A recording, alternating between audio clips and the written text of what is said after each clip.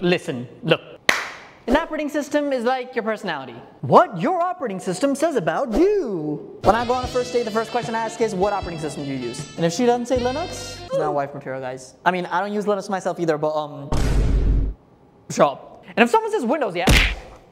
I mean to the men, not to the women. I would never edit or cut this part out.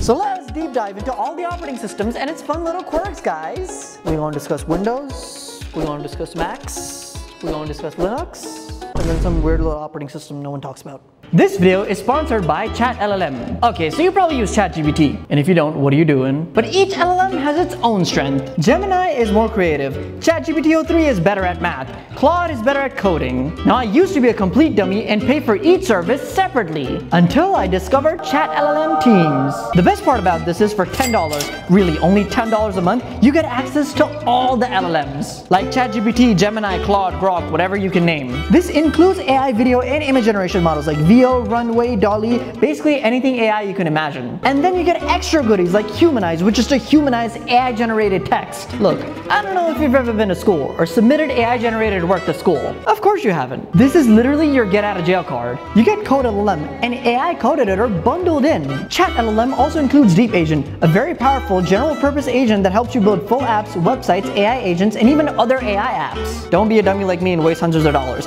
Go visit chatllm.abacus.ai or click the link in the description and in the pinned comment. Microsoft Bimbos. So Windows was actually MS-DOS. By the way, I don't know if you know this, but the DOS in MS-DOS stands for Dirty Operating System. That's not even a joke, I'm being for real. Actually, some computer company called Seattle Computer Products made QDOS, which stood for Quick and Dirty Operating System. And then my boy, of course, the good-hearted, kind soul, Mr. Bill Gates was like, give me that.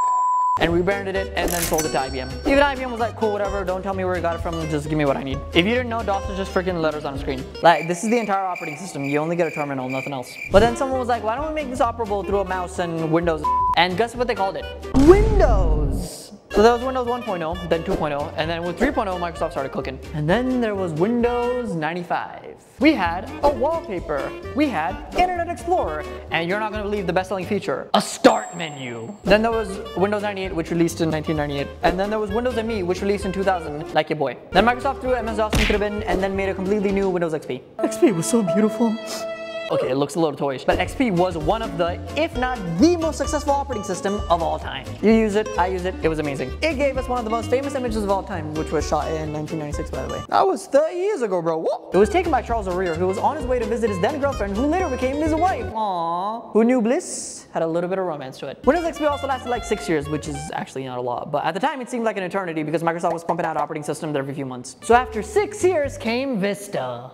People loved to dunk on Vista, and rightfully so, because at the time it was terrible. But it gave us Windows Aero, which I think it deserves credit for that. Vista was one of the most beautiful UIs I've ever seen. Changed my mind. You actually might, because I do love liquid glass. Also, some of the betas had amazing UIs, which you can check them out in my full in-depth video. Shameless plug. I don't really care, it was a good video. Vista unfortunately changed a lot of things under the hood, so people never really fully appreciated it until Windows 7. Windows 7 was also beautiful, by the way. Amazing sounds, amazing UI, amazing everything. If I become rich enough from this video, I want to build the fastest Windows 7 PC, which unfortunately involves an RTX 3090 Ti. But it just goes to show you how long Windows 7 was supported. Goated operating system, goated everything. And then we had Windows 8. Might as well skip this. I'll only say two things. It got rid of Windows Aero, so hashtag boycott Windows 8 and everything that's not Aero. I like glass and see-through things. That was not supposed to be dirty. I meant in the operating system. So then we had Windows 10. Now, I was quite sentient when Windows 10 came out, so now people are jerking off to it like, oh my god, such perfection Windows 10 was. But back in the day, it was considered utter People hated the UI, people didn't like Cortana, people wanted Windows 7 back. But then Microsoft quelled things by claiming that it was the last operating system that they were going to release. That was a lie. Actually though, Microsoft did update it frequently, and it did make huge changes. Like Windows 10 in 2015 is not even close to what it's like today. But alas, Microsoft couldn't keep it in their pants. And they released Windows 11. Now you all know how hated Windows 11 is. I personally kind of like it once it's installed, but the system requirements are utter bullshit. Also, games run slower on it because of the bloatware, so now that I'm saying this out loud, actually I don't like Windows 11. I like the Windows 11 UI. It's called Mica, I think. Also Microsoft, please copy Apple and do some liquid error. And apparently Windows 12 is on the horizon, so if they release it soon, this video is going to look hella outdated, so I hope it doesn't happen soon. So what does Windows say about you? I really think, especially recently, that Windows has like zero personality. Like, it's the default, you know what I mean? It's like, oh, you use Windows, of course. Like, I mean, I use it as well, but I'm mostly a Mac user.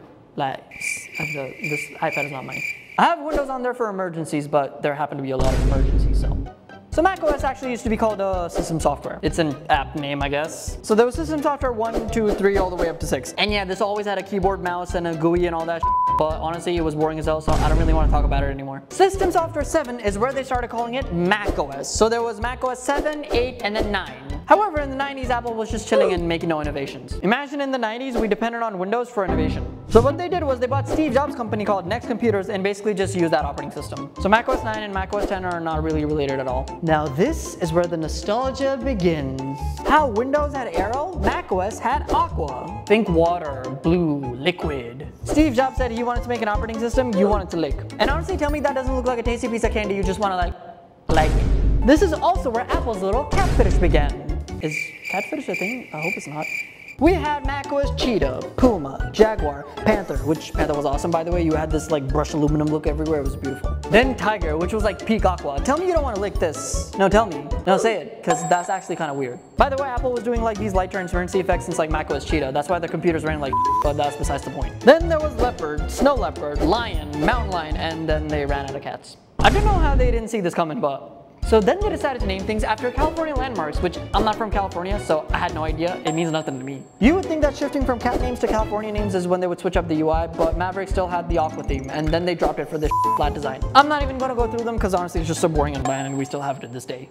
After macOS 10.15, Apple just started calling them new numbers like macOS 11, 12, all the way up to 15, and then they just skipped to 26. Now 26 is nice. We got this liquidy wallpaper, we got colored folders, we got transparency galore. It's actually got so much personality and pizzazz. You can probably tell that I grew up with macOS, especially the Aqua era, which I did, I'm not ashamed of it. Now between Aqua and Arrow, what is my favorite aesthetic? It's hard to tell. It's hard to tell. Some days I'll lean Aqua, some days I'll lean Arrow. Like I think about this every day, but let's discuss in the comments, do you like Aqua better or Arrow better? Now macOS, especially in the 2000s, used to be far more stable than Windows. Like, I know y'all like XP, I like it too, but comparing XP to like Panther was just hella stable. Although nothing in the 2000s worked on a Mac because it had like a 1.8% market share. That's crazy, Linux and macOS had about the same market share in the early 2000s. Like, it was so rare that people were preaching macOS in the 2000s like they preach Linux today. By the way, macOS's market share now is like 4%, so it's not like a huge jump, but it feels like a big jump. I'll tell you the word, it's in the zeitgeist more. Yeah. No fancy words. This conveniently brings us to iOS, which actually initially wasn't even called that. Let me take you back to the dark ages, and by that I mean 2006. YouTube videos still looked like this, we still watched MTV, and smartphones still had buttons. I know some of you kids are like, oh, what a wonderful time. It was not. It was not.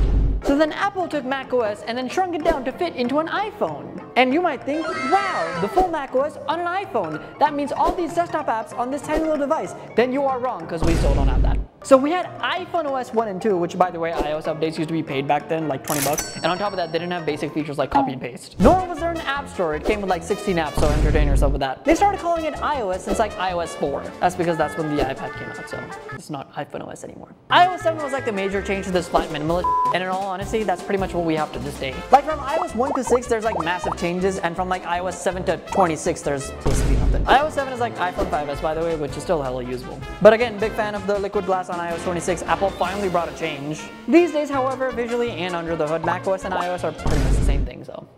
So what about the competition? So now we gotta talk about Android since it's the most popular operating system on the planet. I personally have not used Android in like a decade. I had a Moto X and I hated it. So Android actually started off as a digital camera OS. Let me, hold on a minute.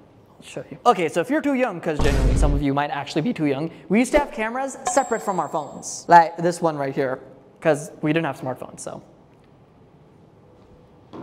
Of course, that didn't work out, so Google bought Android and told them to make a phone OS. So they made one with like buttons and then the iPhone came out and they were like, we gotta copy that. In all honesty though, Android used to be hella customizable back in the day. Like it had pull-down notifications and an app store from day one. I know it doesn't sound like a lot, but iOS did not have these things. This is also where Android's little desert fetish started, which it's a better fetish than cats, I guess. I mean, no, I like it. It's quirky. We had cupcake, donut, froyo. Wait, what the hell's a froyo? Oh, frozen yogurt. Is this like some millennial slang I didn't know? Gingerbread, honeycomb, blah, blah, blah, and then Kit Kat. Now, I used this bear, bruv. It looked hella bougie, especially back in 2014, but my Moto X was hella buggy, so.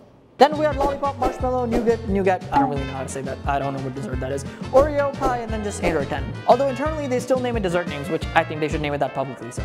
I don't use Android personally, nor have I in a long time, so I don't really know much about it, but the latest Android is Android 16, and it's called Baklava, so do whatever you want with that information. Also, Android is based on the Linux kernel, which brings us to Linux has actually I learned a lot just researching this video. So in 1983, Richard Stallman invented a free OS instead of the trillion-dollar corporations that Apple and Microsoft became. He created the GNU project, which had all the components of the operating system except for the kernel, which is arguably the most important part, so.